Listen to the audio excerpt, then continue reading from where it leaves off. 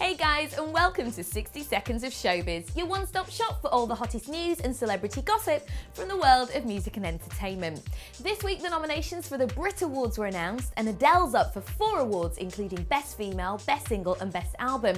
Plus Years and Years are up for Best Single, Best Group and Best Breakthrough Act, and Jess Glynne's up for 3 awards and she'll be performing on the night too. And if that wasn't enough excitement for you, Little Mix, James Bay and The Weeknd have also been added to the lineup. So for a full list of all the nominees, and if you want to buy tickets, just click on the link below. Now in other news, it's all been kicking off in the US this week as director Spike Lee and actress Jada Pinkett-Smith have announced a boycott of the upcoming Oscars. That's due to the lack of diversity in this year's nominations. And since posting their thoughts on social media, a whole host of actors including David Oyelowo, Lupita Nyong'o and George Clooney have come forward voicing their support for the boycott. So it'll be really interesting to see over the next few weeks how this movement will impact the awards and ultimately if it changes things at the top level.